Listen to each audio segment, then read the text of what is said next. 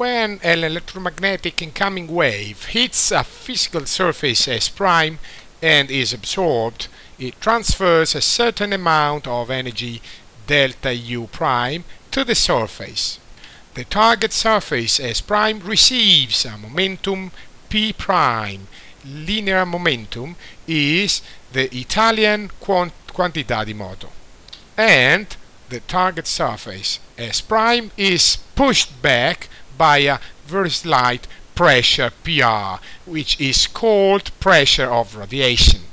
It can be demonstrated that the linear momentum P' and the pressure of radiation PR are given by P' equal to delta U' on C and PR equal to I on C.